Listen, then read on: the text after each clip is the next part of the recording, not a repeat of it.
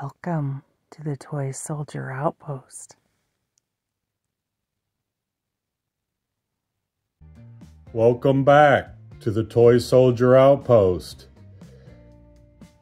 Tonight we're going to do a little demonstration of this vintage G.I. Joe in his scuba attire. And we're going to compare the vintage to the modern with this G.I. Joe eel. Or no, he's the Torpedo. Pretty cool looking character from the box perspective. But we'll open him up today and see what he looks like and what he can do and can't do. So today we're featuring our vintage G.I. Joe. He comes in with all the scuba gear. He's got his light on his shoulder, the knife on his thigh, fins. Got Joe in the background over here waiting to put the tank on his back. Got his goggle on already. And his spear gun. So he's ready to conquer some squids, sharks, or eels, whatever may come his way. So what I'll do is move him back here and we'll unbox our Torpedo. He's number 73 in the series. Here's all of his gear on the back here.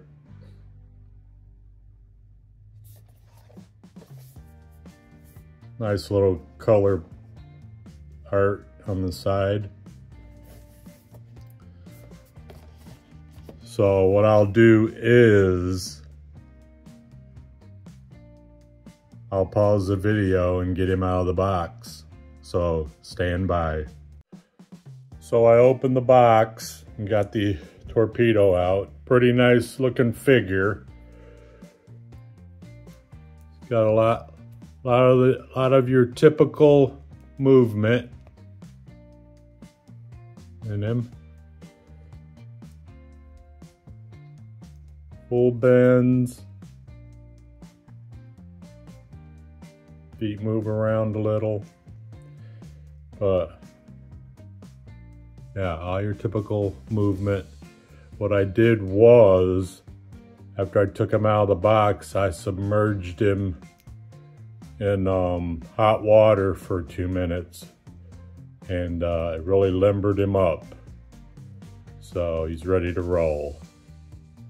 So he come with a wide array of equipment. He come with his fins. Pretty nice looking fins, red and black.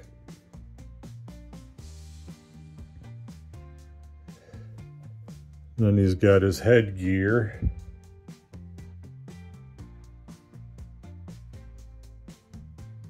Pretty nice. Come with a knife. His shark knife to put in his sheath. Here on this side.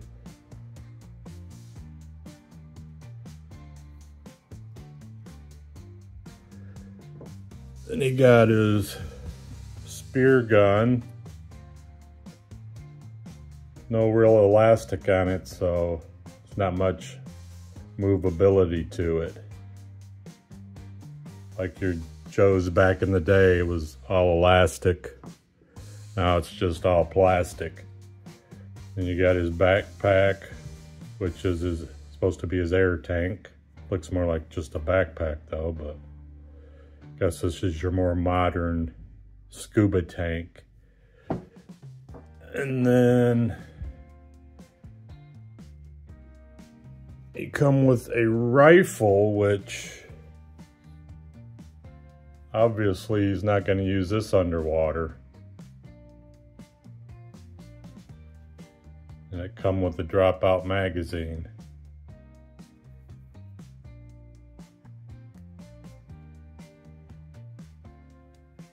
Nice little AR-10. Guess he can leave this on shore for when he comes back. And you can put your little blast effect in there too. But this didn't come with any. And I haven't purchased any yet. So what I'll do is I'll pause the video and we'll get him geared up. So stand by as I commence that. So we're back with him all geared up. Got his goggles and his backpack. I keep saying backpack, but his dive tanks. Got his knife in his sheath. His flippers, spear gun, and his AR-10 at his side, which he'll have to leave on land. Just hope no kid comes along or gets stolen. But yeah, this is a pretty cool looking figure. Pretty impressed with it. Overall nice figure.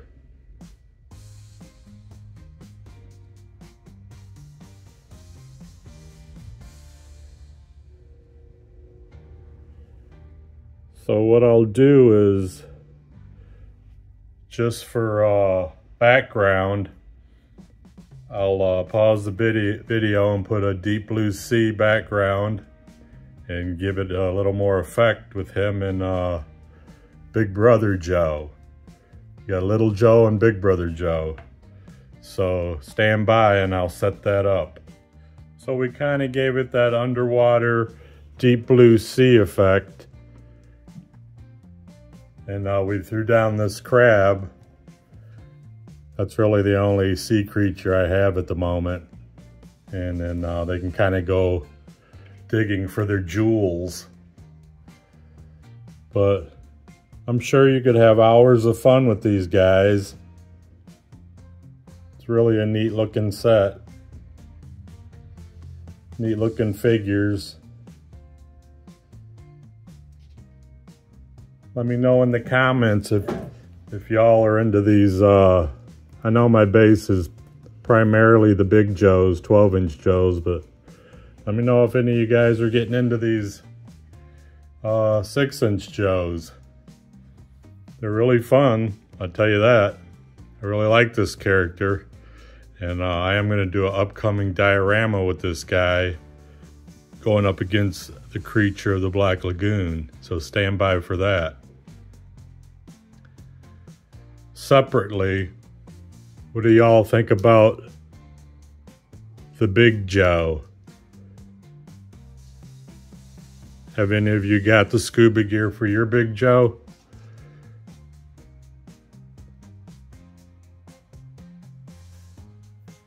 Let me know in the comments. Give me some feedback on what y'all think about these two characters.